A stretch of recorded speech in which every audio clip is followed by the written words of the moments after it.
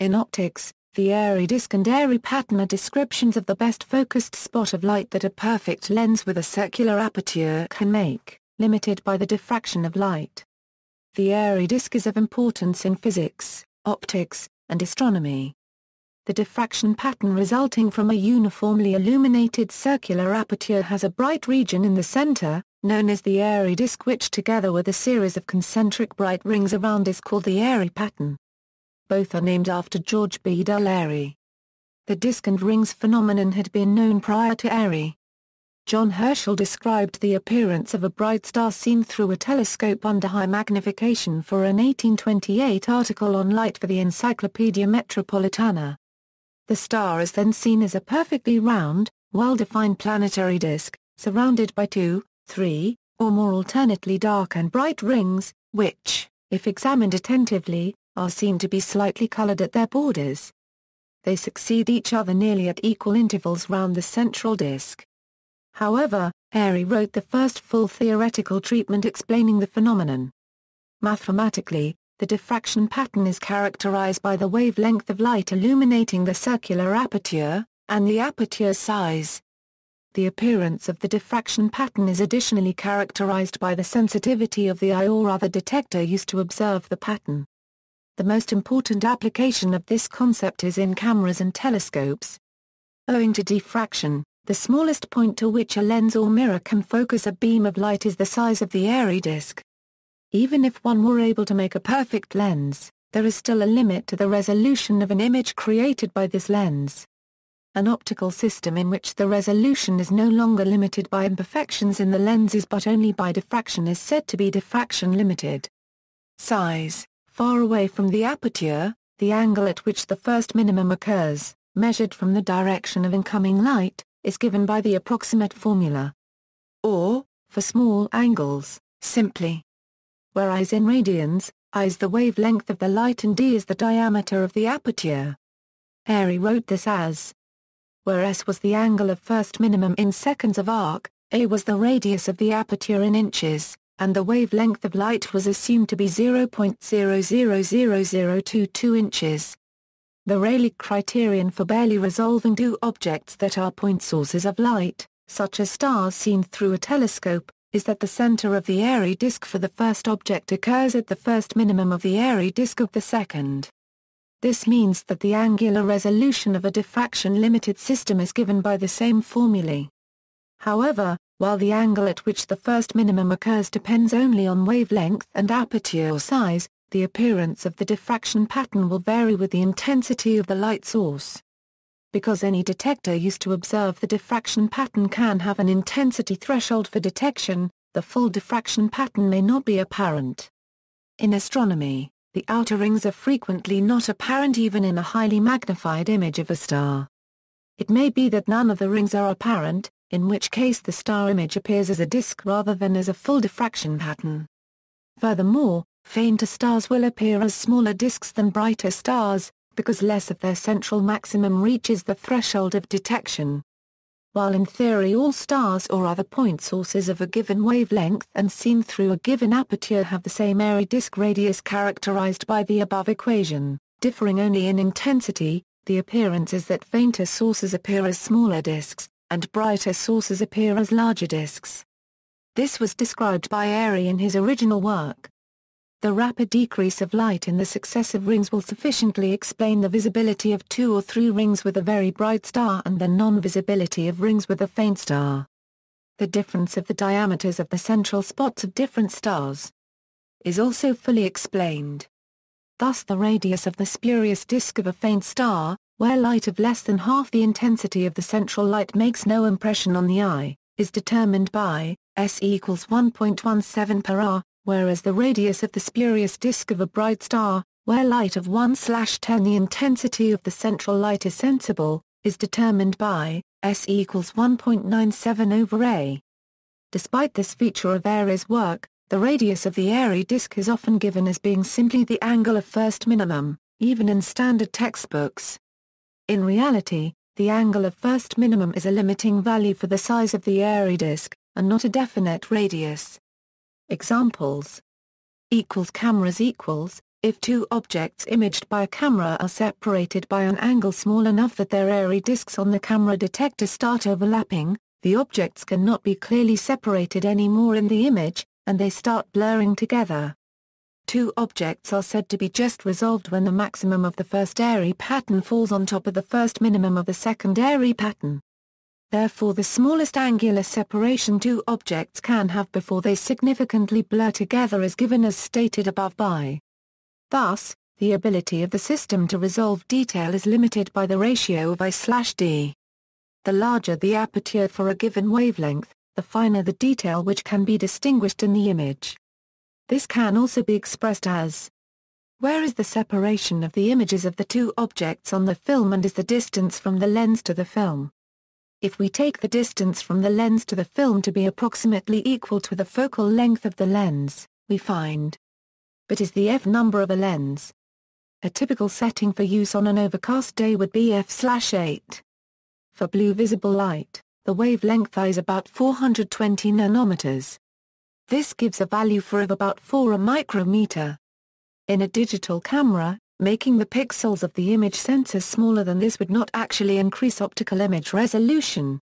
However, it may improve the final image by oversampling, allowing noise reduction. The human eye equals. The fastest f-number for the human eye is about 2.1, corresponding to a diffraction limited point spread function with approximately 1/1/4 m diameter. However, at this f-number, spherical aberration limits visual acuity, while a 3 mm pupil diameter approximates the resolution achieved by a human eye. The maximum density of cones in the human fovea is approximately 170,000 per square millimeter, which implies that the cone spacing in the human eye is about 2.5 I/1/4 m, approximately the diameter of the point spread function at f/5. Focused laser beam equals, a circular laser beam with uniform intensity across the circle focused by a lens will form an Airy disk pattern at the focus. The size of the Airy disk determines the laser intensity at the focus. Aiming sight equals, some weapon aiming sights require the user to align a peep sight with a tip at the end of the barrel. When looking through the peep sight, the user will notice an Airy disk that will help center the sight over the pin. Conditions for observation: light from a uniformly illuminated circular aperture will exhibit an Airy diffraction pattern far away from the aperture due to Fraunhofer diffraction.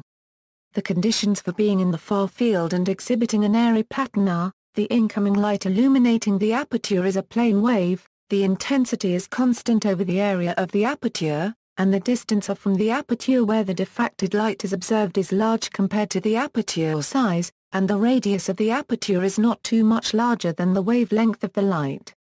The last two conditions can be formally written as: in practice, the conditions for uniform illumination can be met by placing the source of the illumination far from the aperture.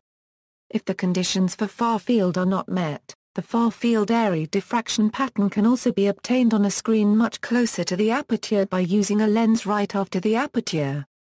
The Airy pattern will then be formed at the focus of the lens rather than at infinity.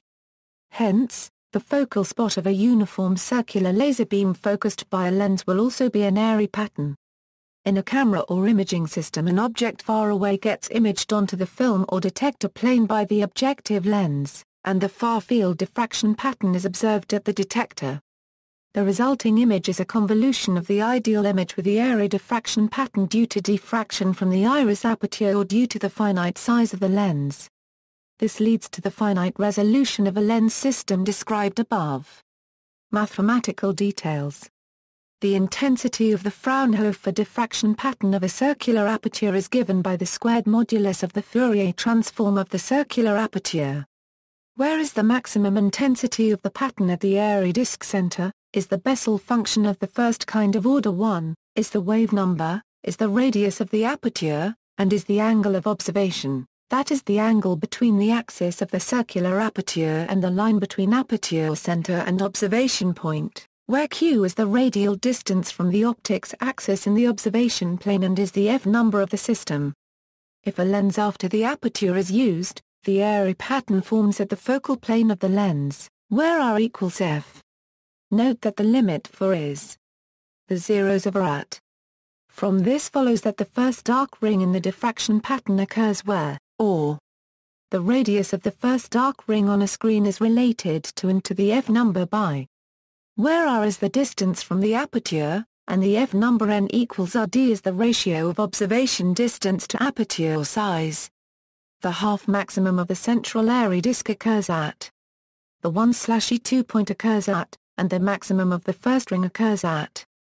The intensity at the center of the diffraction pattern is related to the total power incident on the aperture by, where is the source strength per unit area at the aperture, A is the area of the aperture and R is the distance from the aperture. At the focal plane of a lens, the intensity at the maximum of the first ring is about 1.75% of the intensity at the center of the Airy disk. The expression for above can be integrated to give the total power contained in the diffraction pattern within a circle of given size, where and are Bessel functions. Hence the fractions of the total power contained within the first, second, and third dark rings are 83.8%, 91.0%, and 93.8% respectively. Approximation using a Gaussian profile. The Airy pattern falls rather slowly to zero with increasing distance from the center, with the outer rings containing a significant portion of the integrated intensity of the pattern. As a result, the root mean square spot size is undefined. An alternative measure of the spot size is to ignore the relatively small outer rings of the Airy pattern and to approximate the central lobe with a Gaussian profile, such that, whereas the irradiance at the center of the pattern represents the radial distance from the center of the pattern, and is the Gaussian RMS width. If we equate the peak amplitude of the Airy pattern and Gaussian profile, that is, and find the value of giving the optimal approximation to the pattern, we obtain, where n is the F number. If, on the other hand, we wish to enforce that the Gaussian profile has the same volume as does the Airy pattern, then this becomes. In optical aberration theory, it is common to describe an imaging system as diffraction limited if the Airy disk radius is larger than the RMS spot size determined from geometric ray tracing.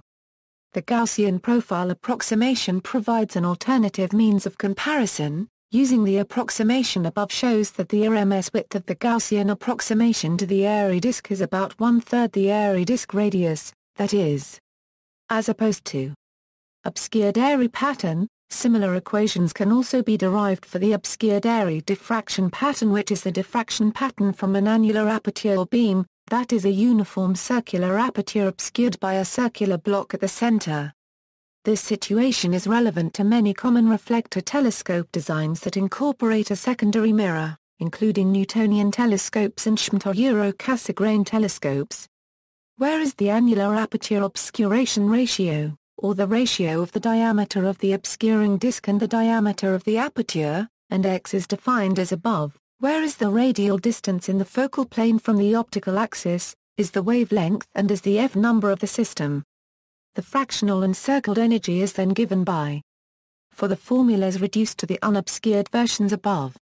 The practical effect of having a central obstruction in a telescope is that the central disk becomes slightly smaller, and the first bright ring becomes brighter at the expense of the central disk. This becomes more problematic with short focal length telescopes which require larger secondary mirrors. Comparison to Gaussian beam focus, a circular laser beam with uniform intensity profile, focused by a lens, will form an Airy pattern at the focal plane of the lens. The intensity at the center of the focus will be where is the total power of the beam, is the area of the beam, is the wavelength, and is the focal length of the lens.